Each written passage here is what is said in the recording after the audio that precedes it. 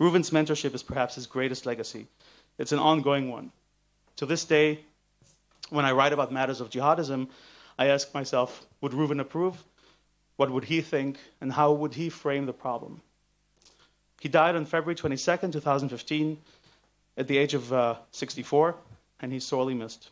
He left behind 2 children in Bal and Tal with his first wife, Daniela, with whom he was in excellent relations until his final days.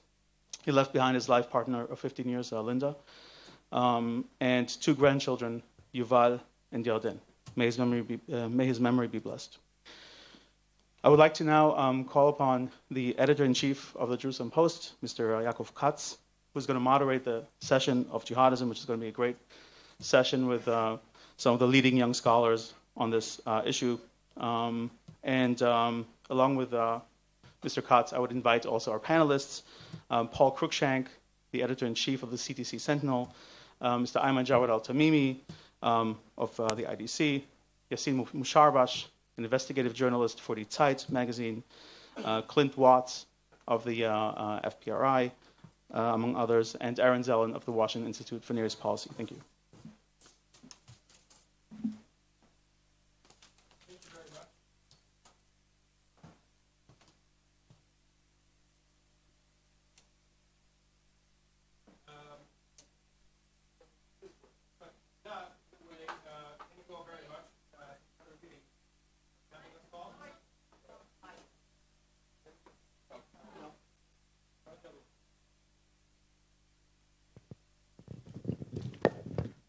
There we go. Okay. Thanks again. I think this will be a great panel. Global Jihad divided, Al-Qaeda versus the Islamic State. And it's probably one of the more fascinating topics right now of what's happening in the region, and especially just over the border in Syria. And for many of you who are probably following breaking news, although probably not as obsessively as I might be, recent reports just of this morning of attempts by the Syrian military to shoot down Israeli aircraft over the border. But what I'm always taken in by is the fact that I spent just a couple weeks ago a few days in the Golan Heights on vacation in the last few days of the summer. But if you drive along the border today of Israel with Syria, it's kind of, I think, like a mosaic of what's happening inside the region. On the one hand, you could start down on the southern part of the border near, let's say, Hamat Gader, and just drive up along, and you might encounter in the beginning some ISIS guys on the other side of the border. As you drive a little further northwest, you'll encounter some people from Al-Qaeda affiliates of different sorts, and we'll be able to hear about who exactly they might be in a few moments. You drive a little further north, and you'll encounter people from the Syrian military, and then Hezbollah and IRGC, Iranian Revolutionary Guards. And as we look throughout the region today, that's kind of what's happening. That's the story, I think, unfortunately, for better or for worse, of definitely what's happening along Israel's borders, but even in the wider region in places like Iraq and elsewhere. And I think we have quite the lineup today to dive deeper into what's happening in the region and get a closer look at that mosaic of what's taking place throughout the Middle East when it comes to Al-Qaeda and ISIS and the larger terminology of global jihad. We have Paul, who's the editor-in-chief of CTC Sentinel and a terrorism analyst for CNN. Aymenn al-Tamimi, who's a Rubin fellow at the Rubin Center for Research and International Affairs at your IDC Herzliya. Yassin, who is the deputy editor at the investigative department at Zeit in Germany. And Clint Watts, who is a fellow at the Foreign Policy Research Institute at the Center for Cyber and Homeland Security at GW, at George Washington University in the U.S., and Aaron, who is the Richard Borow Fellow at the Washington Institute for Near East Policy in Washington, D.C. So before we start our discussion, each of the panelists will have an opportunity, 5 to 7 minutes, I'm told, and you're urged to stay within your time frame, to give us kind of some opening remarks. So, Paul, why don't we start with you on the very end? Thank you very much. Can you all hear me? Well, it's great to be here. As Yaakov was saying, we've been asked to speak for a maximum of 7 minutes, but that's okay for me because it's 6.5 minutes, more than I usually get on cable news in the United States. Let me start by saying something a little bit provocative, which I hope will stir some debate. The media narrative has been of ISIS dominating and Al-Qaeda weakening, but I think there are grounds to now argue that ISIS is on a glide path to decline, while Al-Qaeda is making a comeback, and perhaps in a very significant way. Now, let me caveat that by saying that the demise of the Islamic State is going to be anything but quick. ISIS is the most well-resourced terrorist group in history, and it's going to fight very fiercely to hold on to territory in Syria and Iraq. Even if towns like Mosul and Raqqa are eventually taken back, that will far from spell the end of ISIS as a regional and international threat. But there's no doubt ISIS is weakening. It's running low on funds and foreign fighters, and it's losing the battle of hearts and minds for Muslims around the world because of its brutality and its barbarism, as well as the fact that it's now contracting rather than expanding. There's been a very significant fall-off in the number of foreign fighters, including Western extremists, traveling to Syria. And while all the momentum was with ISIS in 2014, it has recently lost ground to Al-Qaeda-aligned groups on several fronts, including in Derna, Libya last year, where the group was forced out by pro-Al-Qaeda jihadis, in the Afghanistan-Pakistan region, where there have been defections away from the so-called Islamic State of Khorasan, and on the western side of Africa, where Boko Haram has been weakening and Moqtar Belmokhtar's Al-Qaeda-aligned group has been strengthening. In Yemen, ISIS has been forced to abandon attempts to upstage the much larger AQAP. And according to what Director Brennan of the CIA just told me a few weeks ago when I interviewed him at CIA headquarters at Langley, AQAP and ISIS are starting to cooperate now on the tactical level in Yemen, a sign that the group, ISIS there, has really abandoned attempts to become the biggest player in town. Al-Qaeda, meanwhile, has been playing what Charles Lister has called the long game, slowly building up their presence in the Arab and Muslim world. And I'm going to say something, again, provocative here, but in terms of manpower, financial resources, and territory, Al-Qaeda and its affiliates and allies are collectively arguably stronger now than at any time ever in their history. And although Aymenn al-Zawahiri, in a tape released just a few days ago, still spoke of the United States as the first priority in the armed jihad today, there is a good deal of evidence the group's focus is, at least for the time being, overridingly on making gains against its near enemies in the Arab world. The Arab Spring and the chaos and turmoil that ensued in the region has changed everything for Al-Qaeda. And to understand that, we need to think back to why Al-Qaeda launched the 9/11 attacks 15 years ago. And the fundamental reason was they believed it was the United States that was blocking any hope of advancing their key goal of establishing a hardline Islamist order in the Arab and Muslim world. 9/11 was an attempt to sever US support for quote-unquote un-Islamic regimes. But fast forward 15 years, and there's no roadblock anymore. The Syrian civil war and the breakdown in security across the region has provided Al-Qaeda opportunities they would have hardly dared imagine just a few years ago.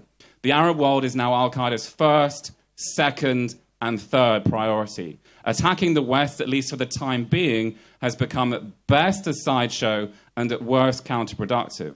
Zawahiri signaled this when early last year he sent Jabhat al-Nusra leader Abu Muhammad al-Jalani a letter instructing him not to use Syria as a base to attack the West.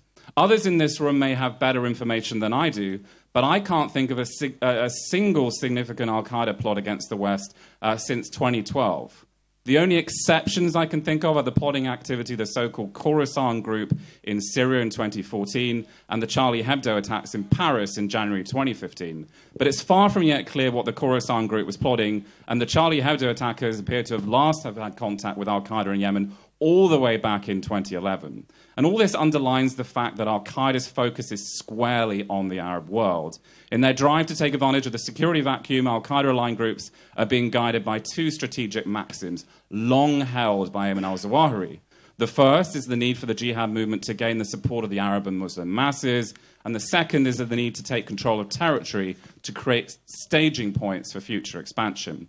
We see this playing out in Yemen with AQAP's on-again, off-again seizure of towns and territory in the tribal areas. AQAP has taken advantage of anti-Houthi sentiment to win allies among Sunni tribes and has rebranded itself Ansar al-Sharia to broaden its support base, that play for the maximum possible support. Al-Qaeda-aligned jihadis have also embraced this strategy in Syria. Nusra has built up a proto-emirate in Idlib province. It's focused on winning support and allies on the ground, and it itself just rebranded itself to broaden its support. And we see the same strategy play out in the Afghanistan-Pakistan region, where Al-Qaeda have strengthened their alliance with the Taliban in the hopes of making a comeback in Afghanistan, and where they've been building up a regional affiliate, AQIS, led and staffed by jihadis from the Indian subcontinent. Rather worryingly, the group managed to set up a huge, sprawling training complex south of Kandahar, which the United States was forced to take out in a major counter-terrorism raid in October of last year. And putting this all together, I think what we're essentially seeing is a drive by Al-Qaeda for sustainable jihad. ISIS, by contrast, raced towards declaring a caliphate, but that was arguably doomed from the start because of their underlying political and economic weakness. Brutal repression will only be able to sustain their caliphate for so long. All this means that when we're thinking of global jihad, there are reasons to think that ISIS is the hare and Al-Qaeda is the tortoise, working to cautiously build up the strength of like-minded jihadis. And let me finish by talking a bit about competition between the two groups. While their ideological differences may not seem too large from the perspective of some of their foot soldiers, the acute dislike between their top leaders means I don't think there's a prospect of a doomsday scenario of them joining forces anytime soon, even if there's some evidence of local cooperation in places such as Yemen, places such as Bangladesh. The worry, of course, is that competition between the two groups may lead them to try to outdo each other by launching attacks on Western targets in an attempt to try and make a play for recruits and resources worldwide. But so far, we haven't really seen Al-Qaeda do this, with the one exception of Muqtada Belmokhtar's brigade in the Sahel region with their attacks on hotels popular with Westerners there. And actually, right now, it's ISIS who are behaving like the Al-Qaeda of old, ratcheting up their international attack planning, particularly in Europe. But this campaign of terrorism is designed to mask their growing weakness. If the anti-ISIS coalition can end ISIS's controls of towns like Mosul and Raqqa, not only will that disrupt their plotting, but it will also strike a blow against the legitimacy of their so-called caliphate. While the announcement of the caliphate electrified radical Muslims around the world, its demise could see ISIS lose its luster.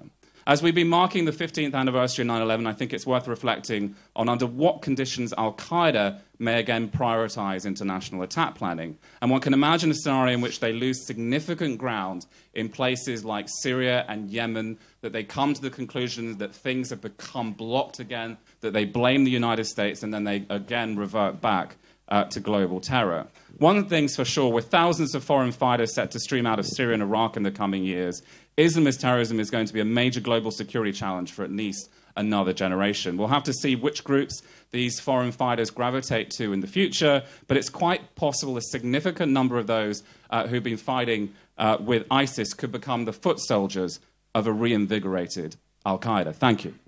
Thank you very much, Paul. Aymenn, you're up. I have a presentation. Once an academic, always an academic, yes. Do I have a remote as well for the... That I don't have. Do we have a remote?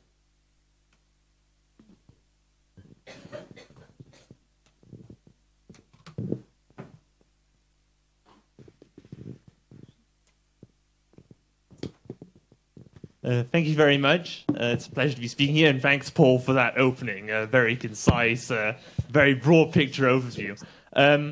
I'm going to focus on one particular angle in this, and is the question of the Islamic State's international expansion strategies and how they evolved over time, and particularly in reference to competition with Al-Qaeda. So the expansion of the Islamic State on the international level beyond Iraq and Syria in trying to become the leading global jihadi brand to supplant Al-Qaeda initially took the form of declaring provinces or wilayas modeled on the structures that have come to exist in Iraq and Syria of multiple Islamic State provinces in a variety of areas like Wilayat al-Raqqa, Wilayat Halab, that's referring to the Aleppo area, and so on and so forth. And as part of that, they also created provinces designed to break borders, so to speak, like Wilayat al-Furat, which spans the borders of Iraq and Syria. So on the international level, this took the initial wave was in November of 2014, in which you had a variety of provinces declared in Yemen, Bilad al-Haramain, that's referring to Saudi Arabia because of the two holy sites of Mecca and Medina, Libya, the Sinai, and Algeria. These then evolved. Then subsequent Wilaya declarations were made in Khorasan, which is Afghanistan, Pakistan, in January of 2015. In West Africa, following Boko Haram's Pledge of Allegiance in March of 2015. And finally, the last province declaration actually was in June of 2015, which was the declaration of the Caucasus province, which is, I think, quite significant. So subsequently after that, although the Islamic State has expanded in the sense of declaring its presence and operations in a variety of other countries around the world, like Bangladesh, Tunisia, and the Philippines, which has been mentioned previously.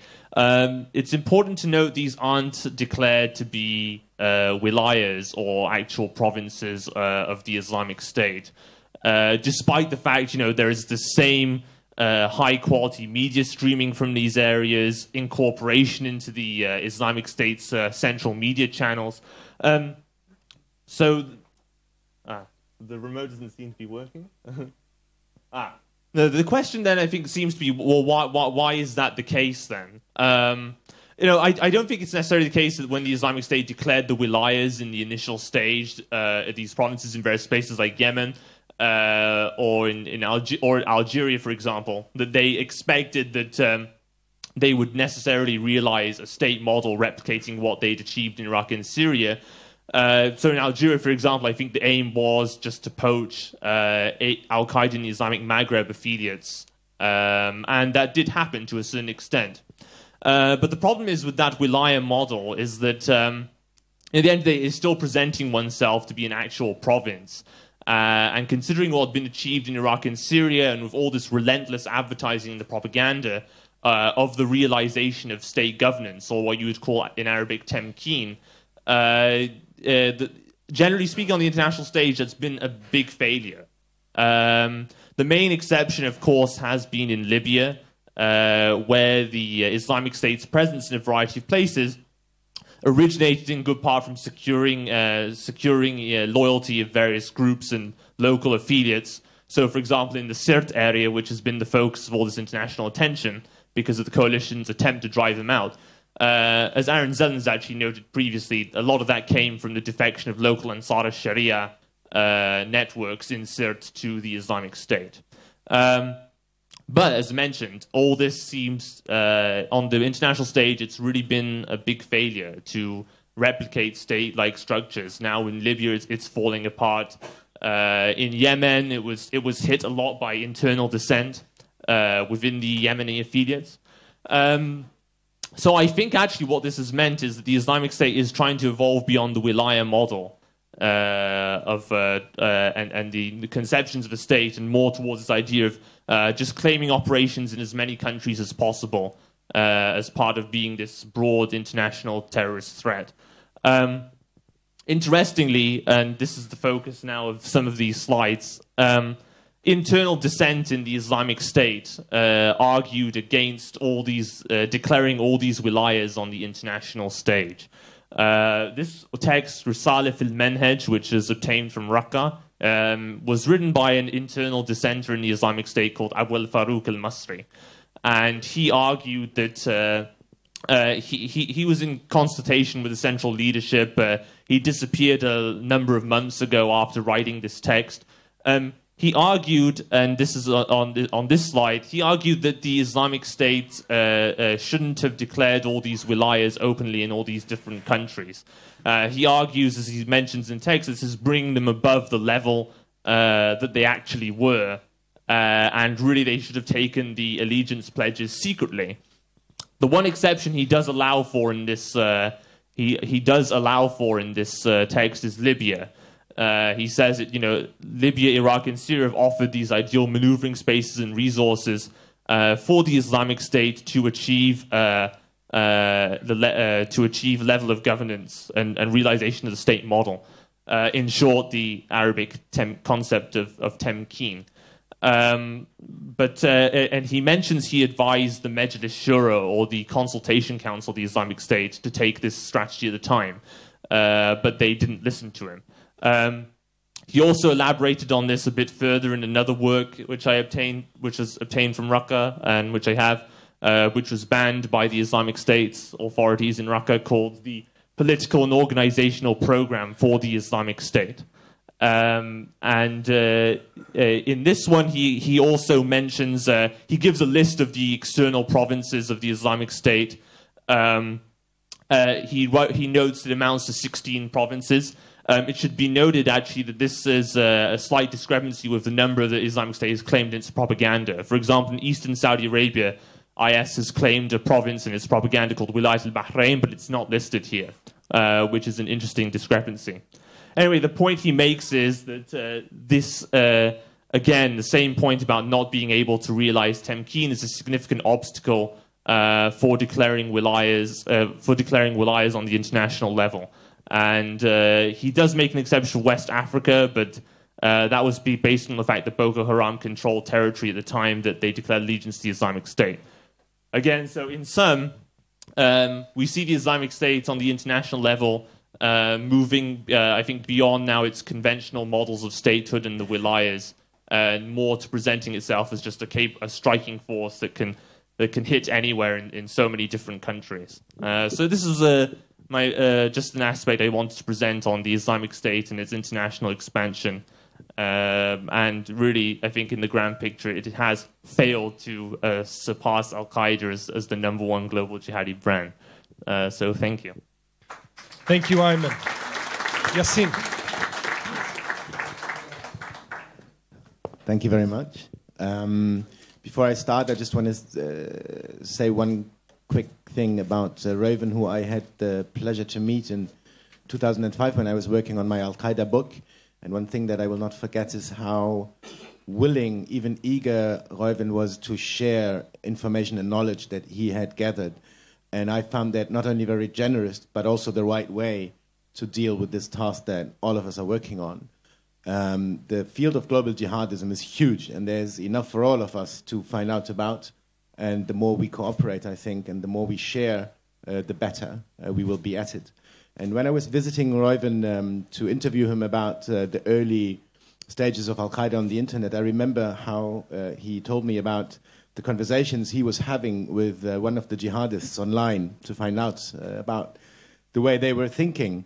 And I think Reuven and I agreed on the fact that jihadists know best about jihadism, in a way. They may be the crooks and the evil guys, but it is easier for them to explain their own world than it is for us to find out about it without talking to them. So what I've done in preparation of this little talk is I've tried to do what Reuven probably would have done.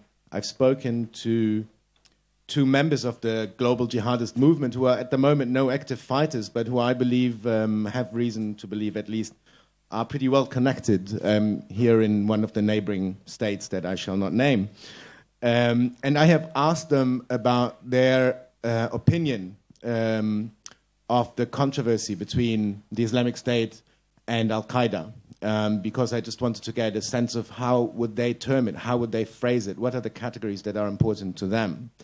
So here are two quotes that I have left completely unedited. This is what the first guy had to say. "The coming wars and conflicts will make the Mujahideen grow together even more, because their aim is the same.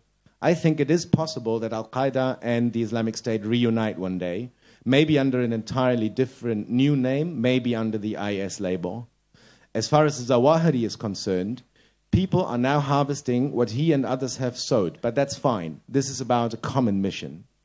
If today an IS member and an AQ member were to meet in this room, and I could organize that, they would both be my friends, and they would be respectful towards one another." And this is what the second guy said. "Al-Qaeda has ideological and political problems. The concealing of the death of Mullah Omar for 2 years, that was a problem. There were people who had given their bay'ah, their pledge of allegiance, to him, and they needed to know. They had a right to know. Al-Qaeda and the Islamic State aren't that different. Al-Qaeda simply never had the opportunities that the Islamic State had, for example, in Mosul. There is mutual respect. But there are differences also, as far as the general thinking is concerned. This pertains, for example, to the area of implementation. The Islamic State sticks more closely to the words of the text, to the literal. They are less compromising in their interpretations. Al-Qaeda sometimes behaves more like politicians. Of course, it is a problem that Jawlani, it pertains to Jabhat al-Nusra at the time, killed ISIS people. In a way, it is what we call a broken bone in Arabic, meaning that it's not easy to get it joined back together again. Sometimes it feels like Al-Qaeda is almost becoming like Hamas. They are soft on the manhaj. Some things get lost. They give in too much. So I thought this was very interesting because I think what speaks of these quotes is that there is a general desire, if you are a jihadist, if you have made the life decision to be part of the global jihadist, then there is a desire that there be one global jihadist movement, not two competing ones. I think this whole Islamic State versus Al-Qaeda thing is something that many members of the global jihadist movement want to be over one day. Even though they don't deny that there are serious problems at the moment, some of them have to do with persons. I think Zawahiri is considered an obstacle for many who are leaning towards Islamic State. The relation of Al-Qaeda to the Taliban is a problem for many who are leaning towards the Islamic State. The brutality of the Islamic State, on the other hand, is a problem for many who are leaning towards Al-Qaeda. There's an age difference that I think is quite substantial. I know that in Jordan, for example, the general rule is the older the guy, the more likely he is to end up with Al-Qaeda. The younger the guy, the more likely he is to end up with the Islamic State. So there's almost a generational question at play here. On the other hand, we should not forget, and Paul thankfully mentioned the Charlie Hebdo attack already, that for attackers on the ground, for plotters on the ground, these differences may not matter much at all. They seem to be quite happy, as the guys were in Paris at the time, to actually perform, what was really two attacks in one. One claimed by, or in the name of AQAP, and one claimed for the IS, without any of them having any problem with that at all, putting those two organizations in a situation, funnily, where, they didn't react to it. They could have, but they didn't. AQAP did not say this was not an IS plot, and the IS did not say this was not an AQAP plot. I guess that the differences that we are seeing at the moment in the eyes of jihadists who quite generally have a different sense of time, a different time horizon from ours, that these differences are something that they expect can be put behind one day, but maybe, this means a generation away from now, certainly not tomorrow or within the next 2 months. But this is my interpretation of what I've been hearing from these people. And I'll leave it at that and hope that it informs our discussion. Thank you. Thank you, Yassin. Clint, you're up. Thanks. So I'm going to start off with a question for the crowd. Who here thinks that the death of bin Laden was important for the rise of ISIS? Raise your hand. Do you think that bin Laden was important, that killing bin Laden was important? Did he make a difference? Was he significant enough? Some say no, some say yes. The answer, I did a survey on the day that he was killed.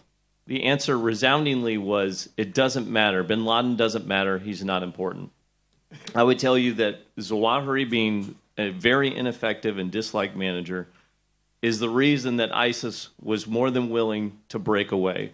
If I did this conference 10 years ago, everyone would tell me that oaths of allegiance bind forever. They will never be broken. I heard this. This was in D.C. Once they pledged the ideology of Al-Qaeda, they will never break away because that oath, it means so much to them. They're all in this together for the ideology. Over the last 3 years, there have been more bias broken. People have switched allegiances. You have a fracture right now in Boko Haram. You have a fracture group in Jabhat al-Nusra right now. You have fractures in ISIS. I could probably come up with 24 of them. Why didn't we call this Mujahideen 3.0? Why do we call it Al-Qaeda? Or why do we call it ISIS? When I first came into this sort of era of terrorism, it was in the 1990s, and I didn't even know it at the time that it was called Al-Qaeda. We were talking about the 1998 embassy bombings, and the military was talking about different actions, the U.S. military at the time. We called them the Mujahideen. That's what we called them. So as analyst and terrorist analyst, if I rewound 3 years ago and I said, we're going to have a conference and we're going to talk about 2 competing terrorist groups, people would have said, no way, that's not going to happen. Al-Qaeda runs the show. 2 years and 3 months ago, I was on a panel that was called, What is Al-Qaeda's Grand Strategy? And I had to argue for 90 minutes with another analyst who told me that ISIS was nothing. It was a flash in the pan. It was totally going to go away. And 6 days later, they took Mosul. So I would tell you right now, more than anything, is we are terrible at anticipating what the future is going to look like unless it looks like something we've seen in the past. So we're talking about Al-Qaeda versus ISIS right now, and I would tell you that there's already a third thing that has emerged. And we're calling it Al-Qaeda and ISIS, and that was an excellent point Yassin just made. They don't even know if they're Al-Qaeda or ISIS. We spend a lot of time in Washington, D.C. talking to Al-Qaeda and ISIS because if we can't make sense of all of it, then what do you need us for? Right? We're not very important if we can't tell you how all of this is organized. It has never been so disorganized. Speed is amazing. In 2 years, ISIS has risen and fallen. If I asked anybody in this room, could you tell me the top 10 members of ISIS right now? If you can, I would like to know, because I don't know who they are. Who are the top 10 people in Al-Qaeda right now? In the 1990s, most of the people that we considered in the U.S. on 9/11 to be Al-Qaeda members didn't even know they were in Al-Qaeda. They thought they were just terrorists leading their own groups. If you go back through some of the interviews, some of the people that were wrapped up, we said, he is the number 5 man in Al-Qaeda. And number 5 man would go, I'm in Al-Qaeda? Totally confused. So we spend a lot of time trying to organize chaos and try and make sense of all of it. But what I would tell you is there's a general theme that occurs. Foreign fighter migrations lead to other conflicts later on. Let's think about it. The Mujahideen, the foreign fighters that went to Afghanistan, they ultimately did what? There were tons of foreign fighters left over. They spawned Al-Qaeda. Generation 1. I call it the Bruce Springsteen generation of Al-Qaeda. Kind of old, boring now, but we still listen to it from time to time. Second generation, the Islamic State. Who was that? Those were the foreign fighters that fought in Iraq and Afghanistan 10 years ago. What did it spawn? The Islamic State. Right now, we have the largest and most diverse foreign fighter migration in the history of the world. Why do we think it will only look like Al-Qaeda or ISIS? I would tell you we're in the era of Jamaats and Ansars, and there are dozens of them. And in some places, they'll be called Al-Qaeda, or they'll switch their name, like Nusra did. Why would Nusra, if this was all part of Al-Qaeda's master plan, which everyone tells me was a secret, yet we all know about it in this room somehow. I don't know how we all know about it. If this was part of their master plan, why would they change their name? Why would Jolani feel like he needs to break away from his old Islamic State partners and fight them at one point, and then also have to arrange some sort of passive way to disconnect from Al-Qaeda at another point? We're already entering into a third generation. It's less global. Any extremist group that's out there right now is dumb if they want to go on a globalist agenda. They've watched Al-Qaeda and the Islamic State be crushed by global counterterrorism efforts. Why? Why pursue that agenda anymore? When people say Al-Qaeda to me, that's the globalist agenda. So I see a lot of things labeled as Al-Qaeda right now that I don't think are Al-Qaeda or ISIS, but the blend of both. State building. Avoid big global conflicts. We'll build up our own steam here. And that's because, one, they're rational first and ideological second. They always pursue their own politics. They always try and carve out their own space. And they do what they need to do to survive. And they will change that ideology. They'll morph it rapidly. Think how quickly the ideology of Al-Qaeda has changed just in the last 20 years. Just in the last 5 years, the things the Islamic State has added to. What about sectarianism? So the other thing that I think we got to look at more than anything moving forward is there are dozens of terrorist groups that are out there around the world right now, and they've followed 2 models up to date that won't work in the future. Al-Qaeda's model was donor-based. Why was bin Laden the most important terrorist? Because he had money and the others did not. He could resource his operations, he could get them moving. The Islamic State, why did it grow so quickly? Because they built a state and they actually taxed their people. They governed and they had the largest resource base, as Paul said. So moving forward, neither of those are going to work. So what are they going to do? They either have to pursue their own efforts to start to pull finances, like Abel Mukhtar, who does black market operations, or maybe they go towards state sponsors, because this is the most sectarian conflict there's ever been. Some places, Al-Qaeda groups will do better. Some places, Islamic State groups will do better. And in other places, we'll have something that's completely different, where we'll have warlords that essentially govern under jihadist states. And why will that be? Because dictators fell and democracies failed, and the world has watched. So moving forward, I would say Al-Qaeda versus ISIS. I would try to imagine what we've never seen before, which is probably neither Al-Qaeda or the Islamic State. Thank you, Clint. Aaron. Thank you. It's a real pleasure to be on a panel that's in honor of Reuven Paz 2 years in a row now. I think that we owe a lot to his study and background and all he did online in terms of producing a lot of primary sources in the early days. And it definitely influenced me in regards to my own website, Jihadology.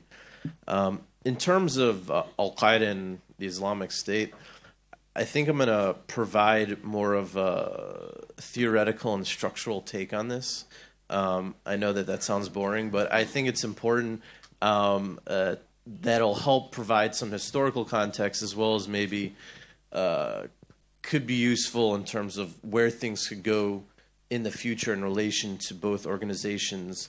And while we focus on what these groups specifically do, in many ways, a lot of what happens is also because of external factors. And I think we miss this sometimes.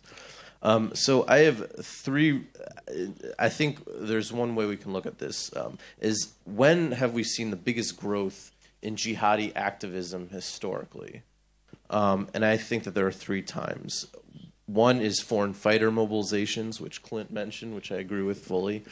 Another is certain government policies in relation to jihadi activity in their own countries in terms of the openness to the ability to recruit. And then lastly is related to prison policies. So in terms of foreign fighter mobilization, if we look at Bosnia, Afghanistan, Iraq, and Syria, which group was there when the foreign fighter mobilization really was important? In the 1990s in Bosnia, Al-Qaeda was well placed. In Afghanistan in the late 90s, Al-Qaeda was well placed. In Iraq last decade, Zarqawi's network was well placed. And in Syria, the Islamic State of Iraq's network was well placed. So that, in many ways, helped explain why certain groups might have been stronger than others in those particular locations. So when's the next big foreign fighter mobilization? I'm not going to tell you which country, but whichever country it is and whichever network is placed there is likely the one to take the most advantage of it. Another indicator, I think, is also state sponsorship in relation to foreign fighter mobilization. We had Saudi Arabia and Pakistan in the 1980s. We had Pakistan in the 1990s and whatever they're still doing. We had Syria last decade in relation to the Iraq war. And currently we have Turkey and what's going on in Syria.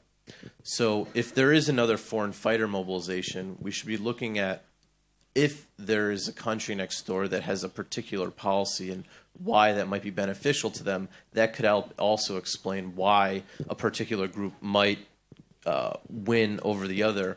And in terms of what's going on now, I think with Turkey, which is still relevant, that will for sure be beneficial to the group formerly known as Jabhat al-Nusra. In terms of government policy and jihadi activities, if you look historically, the Egyptians pretty much let jihadis run free in the 1970s. The Saudis and Yemenis pretty much let jihadis do whatever they want in the 80s and 90s. The Europeans pretty much did it whatever, didn't do anything, and allowed jihadis to openly proselytize and so on and so forth. Groups like Al-Muhajirun, Sharifa, Belgium, and all their splinter branches in the 90s as well as last decade.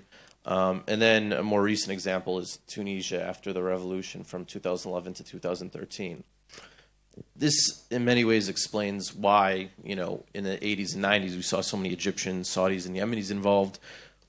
Why, Syria is in many ways a logical conclusion of why so many Europeans have been involved. And then, of course, Tunisians as well more recently also. And then the last one is prison policy. Who is returning to the battlefield? Who is being let out of prisons, and who's getting more strength? You know, in Egypt, historically, more people would get back onto the field, and as a result, that would once again reinvigorate the movement. You know, more recently with Guantanamo Bay, while obviously I don't condone torture, I do think that a lot of individuals that were actually arrested were bona fide terrorists that should have been put to trial. They shouldn't just be released and put back into the wild. And as we've seen, there's been huge recidivism more recently with a lot of the cases of individuals going back to Syria and joining up with the groups. And of course, many of them are aligned with Al-Qaeda, and as a result, that's been to their own benefit. In terms of Europe, you know, part of this is more related to soft penalties. You don't put a jihadi in jail for 6 months. The guy's not going to change. I'm more in line with the U.S. policy where you throw away the keys, but I know that that might not necessarily go over well in every European country. And then also in the aftermath of the Arab uprisings, you saw a bunch of prison amnesties, just letting these jihadis free just because, you know, it felt good during the revolution because, you know, the previous guy was a dictator. Yeah, he might have been a dictator, but there are still terrorists running around in their countries. And some of the benefits of this happened in Tunisia, in Egypt, in Libya, and then in Syria as well. And then another note about prison policy is also that, you know, the whole so-called dynamic of jihadi universities, in that putting a bunch of jihadists together in a prison also is a recipe for disaster because it provides an opportunity for people to meet each other, organize, and expand their Rolodexes. So we saw this with Yemen, and then in 2006 they all left prison, and that helped create AQAP. We saw this in Iraq with Camp Bucca. We all know this story that's been written a million times in the media now in terms of Abu Bakr al-Baghdadi and all of the people he was speaking with, and the reemergence of the Islamic State. And then in the case of Tunisia as well, based off of my own research, all the way going back to 2006, 5 years before the Arab uprisings, that guys were planning on what they were going to do after they were released from prison. And it's no surprise that they're able to, you know, operate actively and openly and being very successful in it because they had a plan and they stuck to it. It also, you know, was helpful that the government provided the freedom, which goes back to the second point.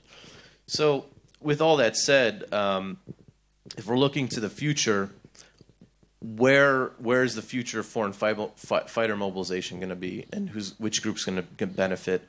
Which state sponsor is going to select a particular group in a particular location that's near this foreign fighter mobilization? Which governments are going to allow jihadis to operate openly? Is it going to be a country where the network is more pro-Al-Qaeda, pro-ISIS, or is it going to be just some local jihadis that haven't really made a decision or want to do their own thing, as Clint has alluded to? And then also, what people are going to be coming out of prison soon? Are they going to be people that are affiliated with Al-Qaeda, ISIS, or freelancers? And who's planning something now inside of prisons? I would definitely worry about countries like Egypt, countries like Algeria, certain European countries. So I'll just leave it that for now, and I look forward to the discussion. So thank you.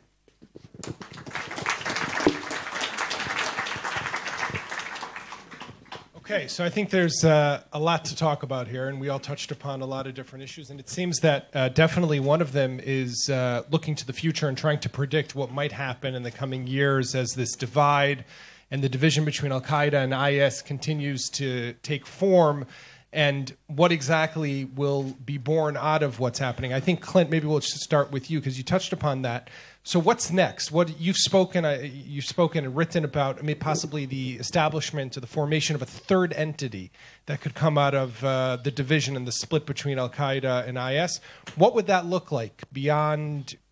Would it be reunification? Would it be something else? If you had to predict, I don't even think it'll be an entity. I think it will be a third paradigm, basically, which will be a series of groups that have two or three things that they do. One, they have their own financing that they can bring by either building some sort of emirate, a small state, which they can operate, or they have a mega donor of some sort, which we've seen this kind of crop up in Libya. There's lots of little groups, militias running around that have pulled in their own donor base. Or 3, you have state sponsors, particularly around the sectarian issue, which come in on the Sunni or Shia side, which they see these extremist groups as particularly useful. And if you look back to the 1990s, that was very common, especially here with the Palestinian groups. The other thing is there's no reason to focus on big global attacks unless you have a couple things happening to you. One, you need to reinvigorate your brand. Let's say your group is on the brink of desolation. One thing you can do is elevate your game by doing a big global attack or a regional attack, which brings attention to yourself. So that sometimes can be a reason why you start to pursue that global agenda. Beyond that, I think bin Laden would tell you, if you look at the bin Laden documents from Abbottabad, the last thing you want is a series of drones hovering over your head. It is, look at the Islamic State's rise all the way up to when coalition airstrikes started, and then how quickly it's come back down again. Same thing with Nusra right now. Part of the reason Nusra has tried this rebranding effort is to sidestep the armed use of military force in the U.S., which is, I'm not part of Al-Qaeda, so you shouldn't be able to target me anymore, right? That's a little bit what they're trying to do. So they're trying to push off that global agenda. The other part is about winning local support. And there's a couple of competing approaches, and a lot of us were talking about it last night and this morning, which is Al-Qaeda has always tried to win over local support and done it very slowly, and they're always trying to be sneaky. They're so sneaky and smart. But somehow when they're sneaky and smart, they still lose their way with the local populace, or they have to compromise their own ideology to win over that local support. The Islamic State's gone the reverse route, which is we don't really care what the local populace thinks. We'll just beat them into submission through violence, and then they'll just do what we want. And so over time, I think there's becoming this nexus between the global agenda and winning local support. That's really what Nusra has had to decide. And then the method by which you advance your ideology. And I think that's what we'll see moving forward is it'll be more local. There'll be lots of regional and local dynamics. There'll be connections to both Al-Qaeda and the Islamic State. I don't know as a 20 to 24-year-old between North Africa and Southeast Asia, how you don't have a connection to the Islamic State at this point. There's tens of thousands of foreign fighters out there. We used to make a big fuss of this in Washington after 2002. We'd say, he's connected to Al-Qaeda. Well, good grief. Every 20-year-old man in North Africa and the Middle East is connected to Al-Qaeda or the Islamic State. So I think we're going to see a much more local phenomenon where people try and carve out their space, build up their resources, and what we see in the future will look more like the 1990s, which is a very distributed terrorism landscape over the horizon. Paul, I want to go back to you for a moment, just following up on that. So 9/11, 15 years ago, still kind of, at least for Americans, and I think largely for the Western world, perceived as being, the most devastating and the largest terrorist attack, and really one that struck a blow at the Western way of life and world. And even with what ISIS has done throughout the region, it's very isolated to here. Yes, some stuff that's gone, attacks that have succeeded throughout Europe, but nothing major, at least in America so far. When you think about that and you look to the future, you spoke about the long game, right? So is Al-Qaeda building up towards something, or are we looking a different, separate route, or is it going to be also, how do you see them playing together with ISIS? Al-Qaeda doesn't care about the United States. It's never cared about the United States. The only reason it ever attacked the United States was, as Clint was saying, to sort of unify jihadi ranks around something that was popular, this sort of anti-Americanism rising in the region, but also much more crucially because they saw the United States as blocking their dream of restoring, quote-unquote, true Islam to the Arab world. And for Al-Qaeda, it's really the Arab world. It's always been about the Arab world, not so much about Pakistan, Afghanistan, Chechnya, and so on, particularly for Zawahiri. It's about Egypt and the Arab world. And right now, as I was sort of mentioning in my presentation, they have huge opportunities. And they're going to make hay while the sun is shining right now across the region. So why would they try to launch international attacks at the moment? I don't think there's much evidence that they've been trying to hit the United States again. It's not because they don't have the capability to do it. I think they perhaps have more capability than ever before to launch the United States. It's just they're not prioritizing that for the moment. With ISIS, it's almost sort of like the opposite, though. They, as they are losing ground, are ratcheting up international terror for exactly the same reasons that Al-Qaeda did it initially. To unify ranks. Sorry? To unify the unify fighters. ranks, because things are becoming blocked again. They're blaming the United States. It's the far enemy which has spoiled everything for them in Syria and Iraq. So I think we can expect ISIS to ratchet up those attack plots, firstly against Europe, but also they want to get something through against the United States. Al-Qaeda managed it. They want to do it. It's going to be really difficult for them to do it because hardly any Americans have joined the group. But over time, they're going to try and infiltrate operatives into the United States. And this is a group which is the richest, best resourced group in history. It's only dedicated a fraction of its resources so far to international attack planning. They can do a lot more diabolical things, as the CIA director was just mentioning to me when I was with him very recently at their headquarters at Langley. And so I think that we need to sort of to expect them to try and get operatives into the United States to try to launch something major there. It would only require just a few people that have managed to get in to Syria and Iraq, who've got this sort of bomb-making training, to get in to the United States to do that. The US is better prepared than ever before, but they're now up against the most powerful terrorist group in history. So, I'm afraid we're going to have to fasten our seatbelts. Okay, that's exciting. Aymenn, I wanted to go back to you. So when you look at, though, Al-Qaeda, what do you think their strategy is for the time being? If this is where ISIS is headed, as Paul says, Al-Qaeda is doing what then? I would reiterate the point about locally focused strategy. I mean, particularly you see it in Syria. I think you see Al-Qaeda investing itself very heavily in the idea that something's good's going to turn out from Syria in terms of building an Islamic emirate, and as the Zawahiri himself says, is as kind of a stepping stone to reviving the caliphate. So, I mean, as has been made, the point has been made many times before that it is still the same end goal of envisioning a global Islamic system. When you come to IS and Al-Qaeda, it's still the same end goal, and this idea of reviving the caliphate. Now, in terms of whether that works out in Syria or not, I don't think it will, because there's still this obstacle of the US launching drone strikes and not really considering Jabhat Fatah Sham's rebranding as really much of a difference from Al-Qaeda and past. But strategically, as Paul also said, this is where it's going. It's very much Arab world focused, particularly in Syria, a locally focused thing of embedding deeply within the Syrian insurgency and trying to exploit that as a means to develop an Islamic emirate. Aaron, just going back to you, why do you think it is, and maybe this is too much of an insular Israeli question, but you'll forgive me. We tend to look and we think the world revolves around us here in Israel, and so, but it doesn't apparently. But we have all these different competing terrorist groups along our borders. We have, ISIS, al-Nusra, and different groups along the northern border with Syria, different ISIS affiliates, and let's say in the Sinai. There's been some activity around Israel's borders, but we haven't seen a real concerted effort to attack Israel in a big way so far. And we're right here. We're just along the border. We're the big enemy. So you've all kind of said, well, they're very focused inside right now in unifying ranks and strengthening, getting their fighters focused on where they need to be. But do you think that will change at some point? Will the focus shift to us? I mean, it's certainly possible.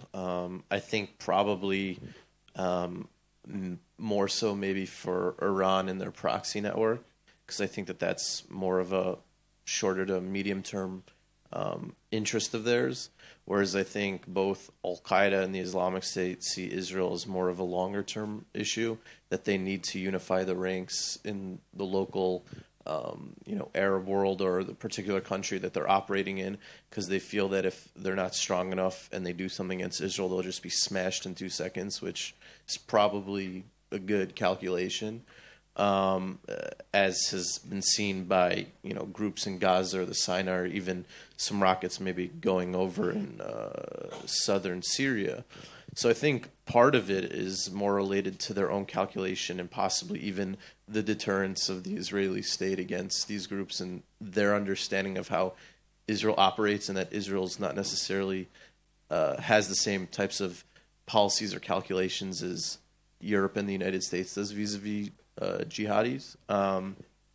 So I would say in that regard that I would be more worried about Hezbollah and the various Shia militia networks that have been built up in the Syrian conflict is more of a concern in the short to medium term than the Sunni Arab jihadists. Right.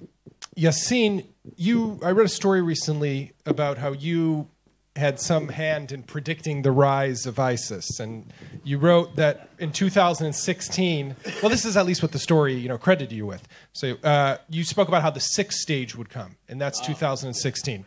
And now we're entering what I think you refer to as the 7th stage of what you refer to as the definitive victory for the terrorists. And I quote, because the rest of the world will be so beaten down by the 1.5 billion Muslims, and the caliphate will undoubtedly succeed. So are we in that 7th stage? Doesn't seem 100%, but what's your prediction with those stages? First of all, thank you very much to give me the opportunity to clean something up in front of an audience about this article that I wrote in 2005. It is entirely based on the research of a Jordanian researcher, Fuad Hussein, who I'm quoting extensively in that text. The text was called Al-Qaeda's Agenda 2020. What is it that they really want? And Fuad Hussein had done several interviews with high-ranking Al-Qaeda members, among them Saif al-Adil at the time, serious guys, and had collated from what he had gotten back in response a 7-stage model, which reflected what he thought was the best way to render their thinking, their strategic long-term thinking. And it is, looking back in hindsight, I have to admit that an intriguing model that came out of this effort by Fuad Hussein. I cannot stress this enough, because this article leads a life of its own. And just half a year ago, it was reprinted in the British press under my name, as my research, which it never was, completely misunderstood and bent out of form. And it said that it was recent, it's 10 years old. And so your prediction, though? So my prediction is this, or what I would say is this. I think the first 4 stages, probably the first 5 stages, are pretty accurate. And they describe a best-case scenario that in a lot of ways has come true. And I think the last 2 or 3 stages that we're looking at are complete crap. Because now we're talking about world domination and the establishment of the caliphate all across the world and the annihilation of all unbelievers. And that's not going to happen. And we all know that, and they know it too. So we are now at the point where this attempt to describe their strategy is at the end of being realistic and starts being fantastic, That said, that doesn't mean that they don't think in these terms. And again, I'm grateful to get, an opportunity to just briefly say something about the way of thinking that jihadists have. It is different from our way of thinking. And we cannot stress that enough. They have a different time frame in mind, and they also think about targets entirely differently of us. When we talk about military planning or political planning, we have a time horizon of 3, 4, 5 years, perhaps 10 years. They talk about centuries, and they actually mean it. And so when they say that, it doesn't matter if we lose Mosul and Raqqa, the caliphate will prevail. They don't mean it will prevail in 2018 in some godforsaken corner of Libya.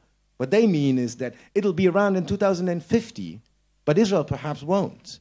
So they have a different time horizon, and we have to understand that if you read their text. So I want to shift maybe in the time that we have left to think about what can the world be doing, or what should the world maybe be doing differently. So Paul, maybe when we think about what's happening now, there are possibly on the road to defeat in places like Syria. We see with the ceasefire that doesn't seem to be holding too well, but is there something that the world can do possibly differently in terms of defeating ISIS? Well, they need to defeat ISIS and quickly because this is taking a long time. And I'm very skeptical that Mosul and Raqqa are going to be liberated this year. I mean, it's going to be fierce, the fighting there. And you know, it may sort of be a kind of another sort of Stalingrad to some extent that we're going to see in Mosul. But it's absolutely critical to destroy ISIS or defeat it, to end its territorial control, because that is absolutely key to its legitimacy. That's what electrified radical Muslims around the world. And if they are pushed out of these areas, then these people who are attracted to ISIS aren't going to believe that God is sort of behind their every move anymore, and that's going to be very, very deflating for this entire movement. So it's absolutely critical to defeat them territorially in Syria and Iraq, and to do that fast. They're obviously, you know, it's very, very difficult to accomplish because of all the complexities there. And, you know, I think we all need to ask the question, is the international community, our Western governments, countries, European nations, doing enough given the scale of the threat? I mean, various European countries just have a few fighter jets and bombing aircraft involved in this, and this is not a very intense effort yet from the Europeans, given the scale of the threat that we have. So I think one of the questions is, you know, can we be doing more to accelerate the demise of ISIS? I think let me just talk a little bit about, you mentioned the sort of the peace deal, the ceasefire, let us say, the ceasefire that has now come into place in Syria. We don't use the term peace deal so easily. Yes. Yeah. And there's this deal where the Russians and the Americans are now going to cooperate against Nusra and ISIS and so on and so forward. And I think that is quite precarious because on the ground, all the evidence is that people are reacting to this as the United States essentially taking the side of the Assad regime. And the next time the Russians or the Syrians bomb a hospital, who are they going to blame? I mean, the United States is going to be tarnished with this. And for the future Mohammed Attahs of this world, those kind of images can really start to have a very, very big impact. So I think while there may be sort of tactical reasons the United States is doing this now in Syria, this cooperation with the Russians, I think there's a real danger that there could be a terrorist blowback against the United States, that this could help the Al-Qaeda recruitment messaging. So maybe turn to Clint and Aaron here, the two guys who sit in Washington. So Clint, maybe you go first. What can Washington do differently? The first thing they could do, which they will never do, is figure out what they want. So Americans, by and large, just don't want anything bad to happen. That's all they care about. They just react to news stories. They really don't have any idea what they want in the Middle East or with terrorism. It is literally a reaction of nothing bad should ever happen, and when it does, we need to fire somebody. Let's fire somebody. And that's it. And it will go away within 30 days, and there'll be another crisis. So it comes down to, you've got four options, really. Democracies, dictators, caliphate, or warlords. That's the governance solution, you know, throughout a lot of these areas where terrorists are operating. And so we always said we didn't like dictators, so we let them fall after the Arab Spring. And then we were all about democracy, and I was laughing with these guys. As soon as we have an election, the U.S. is out. Like, as soon as a people vote, we just go, there you go, it's all going to work out. You guys voted, and we leave. Then we don't like caliphates because that supports terrorism. And then warlords, we don't like that so much either. So Americans cannot descend on what they really want to pursue in their foreign policy from a Western perspective. And I don't think Europe is that much better. And so I think over the horizon, it will just be a continued strategy from the West of, how do we make this problem go away as fast as possible so we can worry about another problem that we want to go away as fast as possible? And I mean that with complete seriousness. But Aaron, could that potentially lead to increased military engagement, more action coming out of Washington, boots on the ground, and in a bigger way than what we're seeing right now? I don't think that there's much appetite in the United States for anything along the lines of 2003 Iraq or even 2001 Afghanistan. So I think it'll be more continued special operations, working through partners, trying to implement lessons learned from past successes, trying to further more of these sort of softer approaches through CV or whatever the next administration comes up with their own acronym, and so on and so forth. Though the caveat is, if Trump wins the election, I think nobody has any idea what will happen. So, but with Hillary Clinton, I think that her policies would probably be relatively similar to Obama's, though maybe a bit more blunt, and forceful, and maybe reassuring the allies a bit more. So I think that it's likely to see a lot of the same that we have been seeing. But I would suggest that, based off of the construct I was just talking about, that we can learn lessons from why there were so many jihadis that joined up in the first place under certain circumstances. We need to prevent these types of things. Instead of waiting until 2014 to do something, we should have been doing something in early 2012 about foreign fighters. That's a reality. But the government didn't want to do it, and of course they waited until there were already 20 to 30,000 new jihadis joining up. So that's one of the issues too, is that we wait till the last minute to do something, and I would argue we need to do it right off the bat. But I can't say I have the What should be done about the foreign fighters? Well, I mean, many of them are probably not going to return home just because they know that they'll be arrested. So they'll end up going to the next conflict or staying in Iraq and Syria. So part of it is solving the problem of Iraq and Syria, though I'm unsure anybody in the West truly wants to do that. Yassin, Hillary Clinton, so Aaron mentioned Clinton-Trump. Clinton gave an interview to Israeli television a few days ago, last week, where she spoke about, and she said that ISIS, if I'm paraphrasing here, but ISIS is hoping for a Trump victory. So you were talking to some of your friends online. What do you think they're really hoping for out of the U.S. election? Well, I mean, I think they'll be happy either way. This time they don't have much to lose, because Clinton would probably mean more of the same, which has kind of worked out for them.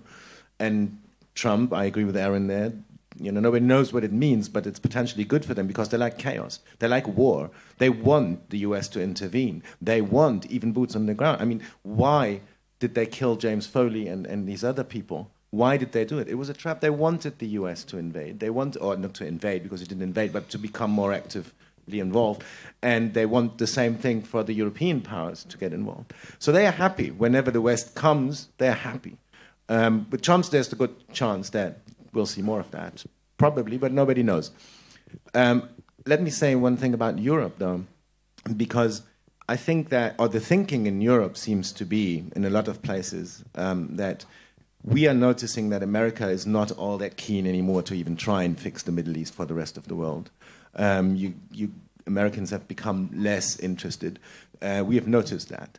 And we are starting to think about how, we can, because we have to take your place in that regard. And it's something that we're not used to. It's something that we're not good at.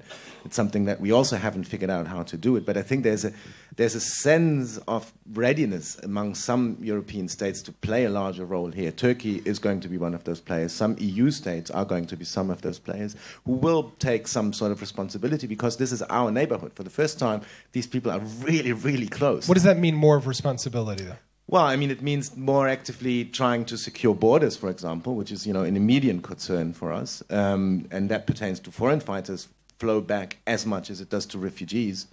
That, may be a cause of concern as well. It also means propping up, neighboring states like Jordan, Lebanon, to kind of condemn the conflict as much as possible. I think this is one of the roles that Europeans see as something that they will have to do. Right. Aymenn, when you look at Syria right now, and you see that possibly what's happening there, and also Iraq, if they were to be defeated, what would fill that vacuum? You mean Islamic State or Yes. all of them? Islamic State. The Islamic State, I'd see going, maybe reverting to its old models of, Amaliyat al-Amniya, as they call them, or security operations, or maybe, for example, in Mosul, they might lose the territory, but who's to say that they wouldn't go back to the old model in Mosul, which was extorting businesses, being there, but no one quite openly acknowledging it, and still being able to extract a lot of money out of that.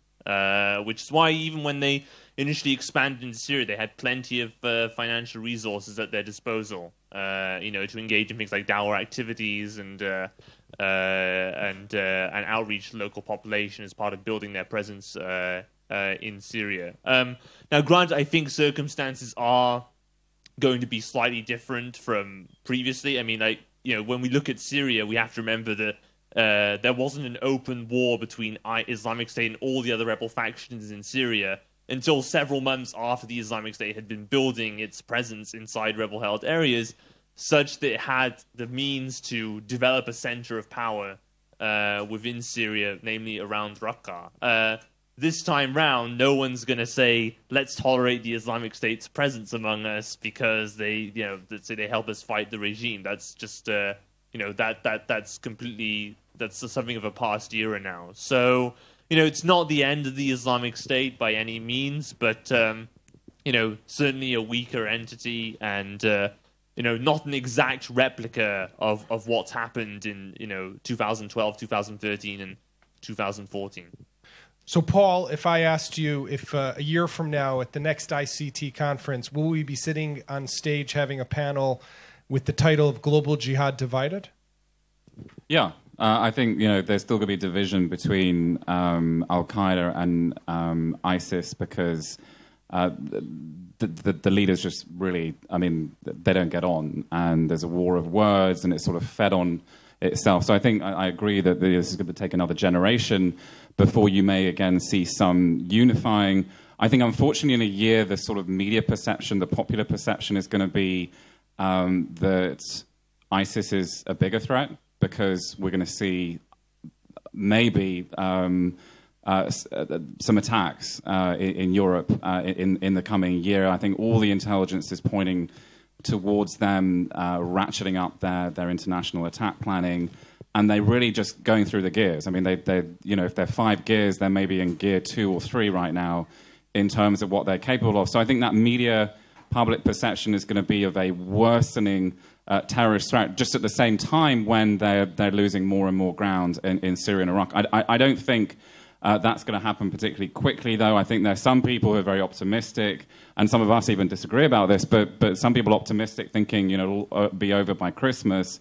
I fear that we'll be all back here next year and the battle for Mosul may still be ongoing. The battle for Raqqa may not have begun. It just, the complexity in Iraq is extraordinary. The Iraqi security forces are just exhausted. And this is a group that is expert at using snipers, IEDs, at exploiting differences, at exploiting Sunni grievances. And until you can start to solve some of the politics in Syria and Iraq, it's just going to be a very painful reality for quite a lot longer. Yeah, Yassin. I largely agree with Paul, but there's one thing that I find sometimes slips our attention. When we talk about the question of whether ISIS is a big threat or not, we tend to think of this in terms of terror attacks elsewhere. And we tend to forget that there's millions of people at this moment living under ISIS rule, which in and of itself is a threat, namely to these people. I mean, we are talking about at least 1 million Syrian and Iraqi children who for the past 2 years have been exposed to extreme measures, of brainwashing, of living under conditions that nobody would want their child to live under.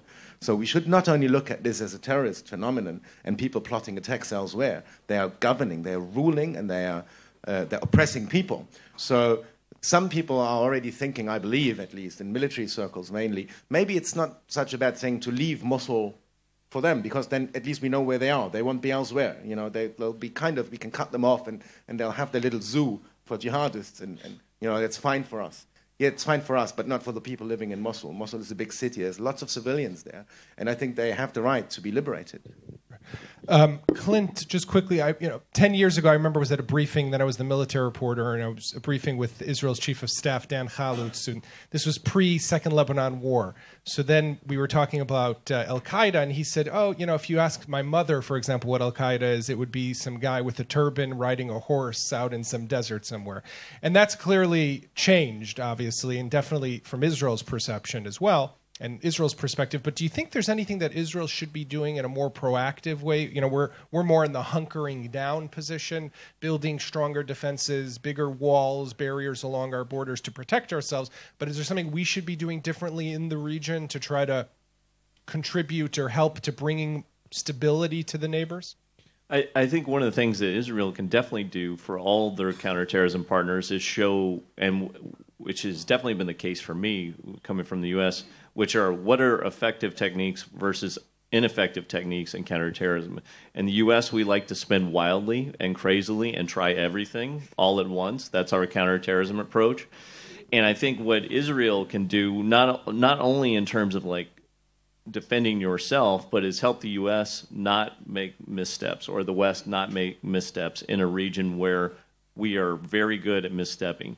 And so I think part of it is giving us that sort of experience, that sort of nuance about how do we move forward in what is, I think, the most dynamic jihadi landscape that has ever been. And I think the skills and the ways you can build connections will be the greatest benefit to you over the long run, too, in terms of how do you help us shape how we understand what's going on in the region. Because we basically like to do it over the internet from North America. That seems to be how we try and perceive the world. And I think being a good partner will also return benefits to Israel as well. Okay. I want to thank all the panel participants and Boaz Ganor and ICT, IDC, of course. Thank you very much.